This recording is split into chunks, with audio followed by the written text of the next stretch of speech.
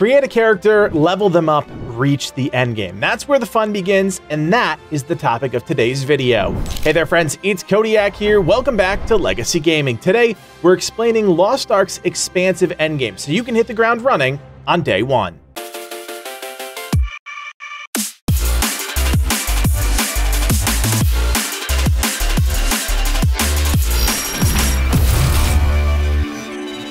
First things first, this video is designed to help new NAEU players get a grasp on all the endgame content and systems in Lost Ark. Now, we don't know for certain what content is being added on day one, but we certainly can give you a snapshot of the entire endgame landscape so that you're prepared. We'll also try and do things in somewhat of a progressive order so that you can refer to this video to loosely guide you when the time is right. And with all that in mind, let's dive in.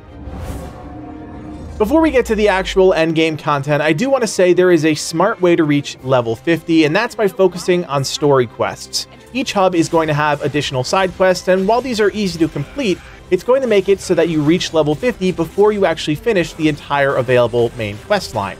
If you just do those main quest missions, you'll end up in Shoeshire, and once you complete that region, you'll have a set of T1 equipment which will give you access to the first bit of vertical progression content. Once you reach level 50, the first bit of endgame content you'll most likely do are Chaos Dungeons. You'll start by porting into a small area, either solo or with a group of up to 4. You'll then be assaulted by waves of minions. The goal is simple: keep killing enemies until the gauge in the top left reaches 100%.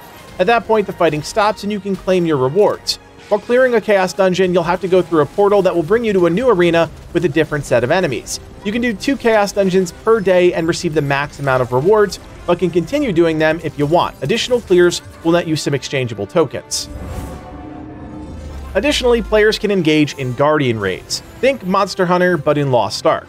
You'll enter a small map and, using a special item called a flare, locate a Guardian, a giant monster. You can take these on solo or with a group of up to 4, and your goal is to kill the monster and claim its soul before the timer runs out. These fights are incredibly fun and offer players their first real endgame boss experience within Lost Ark. Unlike Chaos Dungeons, you'll have to be more cognizant of lethal one-shot mechanics, and as such, makes the entire Guardian Raid experience a nice contrast from Chaos Dungeons. You can do Guardian Raids twice a day to receive the max amount of rewards, and just like Chaos Dungeons, you can continue to run these for tokens that you can turn in for additional materials. This isn't a super efficient way to get materials, and as you'll see, there are lots of other things you could be doing for more valuable gains. If you're unable to complete the 2 daily Chaos Dungeons and Guardian Raids, you gain stacks in your rest gauge. For each task left incomplete, you gain 10 rest. If you have 20 rest the next time you do a Chaos Dungeon or Guardian Raid, you'll receive double loot. In total, you can stockpile 100 rest, resulting in 5 instances of double loot. If you're someone that doesn't have time to play every day, that's fine, but realize that sitting with 100 energy in your rest gauge is when you start to lose out on valuable progression. The rest system is a great way for players to catch up if they miss a day or two, but there is a point when not logging on to progress starts to really hurt you. Again, this really only matters if you're a serious progression person, but at that point, my guess is you'd be logging in to do everything every day anyways. Clearing Chaos Dungeons is the first step on your endgame journey, but the only way to get access to additional content is by upgrading your gear. In the NAEU, this process is called gear honing. You'll use materials acquired during Chaos Dungeons to infuse your weapons and armor, upgrading their base stats and power level. Each piece of gear can be upgraded 20 times, and this is the primary way you'll raise your item level high enough to gain entry into new endgame content. I should point out that you never want to increase your gear past plus 15, since that'll give you access to the next tier of gear. Just something to keep in mind. I don't want to get too in the weeds with gear honing at this point because at T1, it's not super involved. But if you guys want me to do a full guide, drop me a line in the comments. I really want to know what videos you would find helpful as we approach launch. The pinnacle T1 progression content is Abyss Dungeons, and this is where things start to get a bit more interesting. These are more traditional dungeons with trash mobs and 2 challenging bosses. This is where group play really starts to matter. Taking on Abyss Dungeon solo just isn't viable, and you're going to start to see support classes like Bards and Paladins play a much more integral role in a group. Most of these dungeons are based on regions and environments you've explored during your leveling process, but the difficulty has been ratcheted up. Mobs hit harder, and bosses have plenty of new gimmicks. Abyss Dungeons can be completed 1 time per dungeon per week and will reward you with tier-specific items. You'll earn gold, materials, randomized accessories, which can turn out to be great or junk. The materials you pull out of dungeons can be used to craft dungeon armor sets, which have set bonuses. Eventually, once T3 becomes active in the NAEU, the goal will be to focus on getting that gear and not investing so much in the earlier sets. If you're coming from a game like World of Warcraft, you might be wondering, are there raids in Lost Ark? And the short answer is yes. Since the introduction of Tier 2 content, raiding has been a big part of the landscape of the game. In most cases, these are the most challenging aspects of the game, pitting 8 players against bosses with incredible movesets requiring insane coordination. I'm going to shout out Saintone here, who is one of the best Lost Ark creators who goes in-depth explaining what it's like to be on the cutting edge of raiding in the game. So seriously, check out his video to really see if it's something you're into. One of the most important aspects of progression PvE is getting the resources needed to hone and upgrade your gear. Enter Una's Task, daily and weekly quests that take you all around Arcasia as you do a random assortment of odd jobs. I'm not gonna lie, there's nothing really exciting or challenging about these, but it's the rewards that you're after. Just like everything else, there is a cap to how many quests you can complete, and not every task rewards you with progression materials, so you'll pick and choose which missions to take. After completing your Una's Task, you're granted special tokens which can be traded into a gold vendor for a chest of gold. These chests have a small chance of dropping gold bars, which reward you with even more gold. This is the main way to get gold early on during the endgame experience, and gold, for anybody who doesn't know, is the main currency used when interacting with other players at the auction house. One quick tip is to pay attention to what missions award the best rewards, and then use your Bifrost, an instant teleportation feature in the game that allows you to set a point in the world and return back for a little silver. You can actually unlock 2 additional Bifrost slots if you have the Crystalline Aura active. This is something you can have at launch if you buy or pick up a Founders Pack. We have an entire video breaking down the different Founders bundles already up on the channel, so check that out. Completing Una's Task increases various reputations, which can also offer certain one-time rewards once you reach a certain threshold. Cube dungeons are accessible only when you have a special ticket. One ticket gives you 1 entry into the cube, but once inside, your goal is to stay in as long as possible, clearing as many rooms as you can and finding chests filled with loot. Since entering the cube depends on if you have a ticket or not, it's not exactly something you'll be doing every day, but when you do get the chance, you should. The goal of a cube run is to upgrade your chest from bronze to diamond. Diamond chests reward you with the best loot, which includes important items used to increase your success chance while honing. The cube does require a bit more coordination than the other endgame content we've talked about, since a single player can screw up the entire run, ending it early, forcing all players to leave prematurely. If you go in solo and die, that's it, the run's over, but if you do have a party, it's a bit more forgiving. Additionally, it's best to use integrated voice chat or something like Discord, because while the content isn't exactly hard, if one player runs back through the entrance door, it ends the entire cube dungeon run, stopping the momentum of your party when the other members may have wanted to continue on. Rumor is this is just a bug and it's been fixed, so by the time NAEU launches, who knows, this may not be the case, but it's still important to know. Another piece of content that requires a ticket to enter is trial paths. These are basically boss rush dungeons where you enter an instance and kill bosses as fast as possible, one after the other. Like the cube, you can get an entry ticket randomly by doing chaos dungeons. Trial paths is the primary way to pick up skill gems, which grant your skills certain passive bonuses like reduced cooldown time or increased damage, making them an important endgame activity that you should do when given the chance. You can enter these solo, but as with all boss-related activities, it's better to bring friends along to split the aggro. If you're looking for a solo endgame challenge, check out the Towers. Each floor of the tower presents a different challenge, and as such, puts all your various skills to the test, including burst DPS, boss damage, avoidance, and problem solving. Each floor of the tower rewards a special item ranging from silver and honing materials to valuable skill potions that increase your skill points across all characters on the server. As a player, you can enter the Tower of Shadow once your character reaches item level 302, which makes it one of the most accessible chunks of endgame content, but don't expect to complete all the floors at that item level. Things get progressively harder the more floors you complete. When you run out of daily and weekly things to do, the next thing on your list to complete are collectibles. This may not be everyone's cup of tea, but it's a huge aspect of Lost Ark.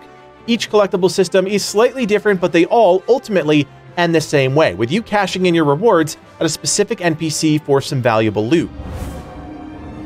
Island tokens are gained by completing various tasks on the numerous islands in the seas of Arcasia. Some islands are open and active at specific times, others are open 24/7 and offer different quest lines that tie into the other collectibles. You can monitor the activity of the islands using the special rolling calendar unlocked once you reach level 50. Most players will tell you that when you get stuck during progression, you go around and do island content, as it's a great way to gain upgrade materials that will help you ultimately progress your gear score. Giant hearts are another collectible gained through various means. Hearts can be collected via specific quests or as rapport rewards, and in some cases as rewards for completing various floors of the tower. These should be collected over time, as there are 3 skill point potions up for grabs, one for turning in 6 hearts, another for 10 hearts, and finally, 12 hearts. Mokoko Seeds can be found all over the world. They're often hidden behind false doors or in secret areas of the map. Other times, they're just sitting there on the ground obscured by some grass. Tracking down these Mokoko Seeds takes a long time, but luckily the rewards are worth it. There are a number of different items up for grabs that you can get from the NPC once you turn in your seeds, including skill point potions, new crew members for your ship, and masterpieces, another collectible we'll talk about in just a second. A collectible rooted in the life skill system, World Tree Leaves are collected by simply doing your life skills. If you're focused on crafting or helping your guild advance quickly by completing weekly quests, it's a nice bonus for just helping out. World Tree Leaves can be turned into a specific vendor in every major city, and the rewards often come back to enhance your life skills in some way, shape, or form. One of the more expansive collectibles in the game, masterpieces are about as tedious to track down as it gets. Some are acquired by completing aspects of your adventure tome. This is no doubt a system that you're familiar with. Every time you enter a region, you have the opportunity to fill out your adventure tome. By visiting vistas, killing certain elite NPCs, and collecting special items, you can progress your adventure tome in that region and gain certain rewards. Other masterpieces are rewarded by beating certain floors of the tower. All in all, there are 60 masterpieces to collect that reward you with a number of valuable items, like legendary cards, skill runes which enhance your character's abilities, and treasure chests that award the player with gold. Ignea tokens go hand in hand with the adventure tome. When you complete 100% of the tasks outlined in the tome for a region, you're awarded 1 Ignea's token. Turning in tokens nets you some pretty cool rewards like a greater skill point potion, a Bifrost key which unlocks a new Bifrost slot, and an awesome golden Turpion mount. Our final collectible are Sea Bounties. These are gained a number of different ways, like completing various portions of your adventure tome, reaching a certain rapport with various NPCs, and by exchanging large sums of tokens with other NPCs, amongst other things. There are a number of crewmates you can collect as rewards for turning in Sea Bounties, as well as Adventurer's treasure chests, which reward you with silver.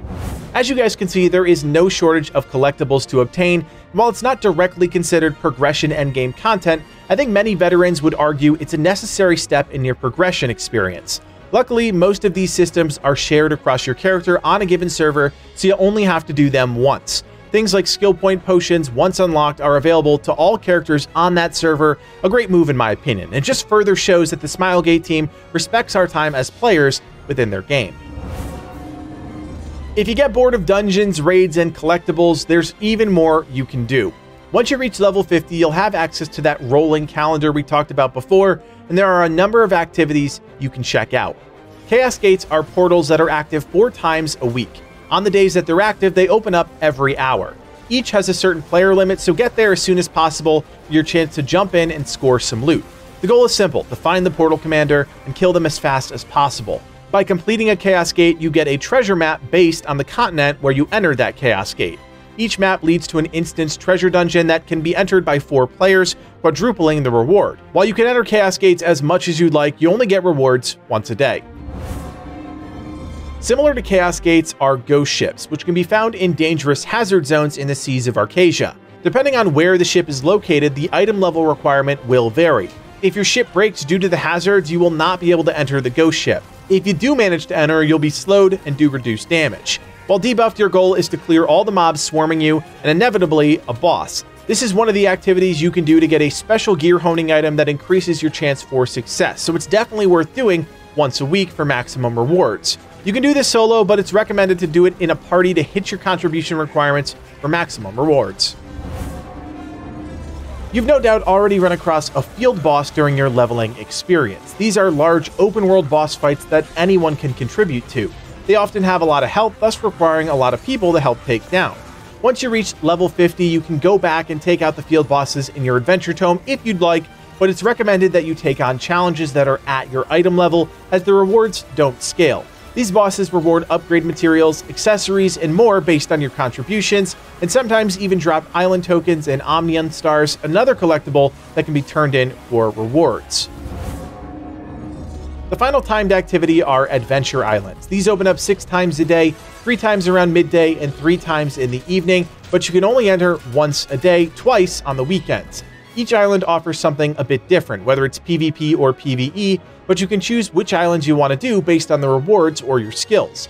After completing a short intro quest, you can contribute to the overall objective of the island. Depending on the island you pick, you'll get a specific reward, like silver, gold, card packs, or pirate coin chests. Each island also has a chance to drop an island-specific reward, such as an island token. The timing of these islands can get a bit confusing since there are 3 open at one time, so be sure to check your calendar to make sure you're not missing out. Once you unlock Lutera, you're going to gain access to your stronghold. This goes hand in hand with the life skill system you unlock at Lake Bar, and together they form an important piece of the endgame. Advancing your stronghold gives you access to new crafting recipes for things like percent-based HP potions and grenades, essential items that you have to have when T2 and T3 content unlocks for the NA/EU crowd. Your stronghold is also a place where you can send crews out on various automated missions. We talked about this at length in one of our recent videos, so if you're a casual player that wants to explore the endgame but doesn't have a ton of time, check it out. Think of this as passive income. You unlock a solid set of crewmates, send them out on missions, and in a few hours, you have new resources that you can use to progress your character or account. Strongholds also act as important hubs for all the things that you collect, whether it be battle items or chests. Tapping into various research aspects of your laboratory gives you as a player more flexibility to expand within the game. I do think a lot of players in the West are going to dislike the Stronghold system. I said this in a previous video, but it functions much the way a free-to-play mobile city sim does, and while there is depth to the system, it takes a second to appreciate it. A lot of this has to do with the fluff surrounding the substance, the cosmetic freedom to make your stronghold the way you want, but there is substantial value here if you're someone looking to make the most out of the endgame. Keep in mind that the Lost Ark development team is making substantial changes to strongholds this year, so things could look very different down the line, but until we know for certain, this is what we're working with. Although they're considered collectibles, I thought it was important to talk about cards separately from the rest of the items. Much like the other collectibles we talked about before, cards are obtained a number of different ways, as rapport rewards, from chests, as random drops, you name it. When you activate a card, it goes to your collection and can be used in a small deck. A deck is made up of 6 cards that, when put together in certain combinations, give you passive stat boosts. Cards come in different rarities like uncommon, rare, epic, and legendary, and as you'd expect, the rarer the card set, more times than not, the better the stat boosts. Cards aren't a game changer, but anyone that knows progression PvE knows that any sort of stat boost could be the difference between life and death, a boss being killed and a boss killing you, and to that end, cards are worth hunting down. The final collectible I want to draw attention to are skill runes. These can be assigned 1 per ability that act as a sort of enhancement on that specific move it's assigned to. At the time of making this video, there are 12 runes, and collecting them all oftentimes boils down to RNG. Some skill runes are required by turning in various collectibles, while other times they're dropped from random bosses and things like Guardian Raids. Skill runes are one of the more valuable enhancements a player can make to their character. Some examples of their benefits are increased casting speed, cooldown reductions, and even bleed effects on your abilities. If it's not abundantly clear, there's a lot you can do once you reach the endgame in Lost Ark, and hopefully this guide gave you a better understanding of what content you want to seek out.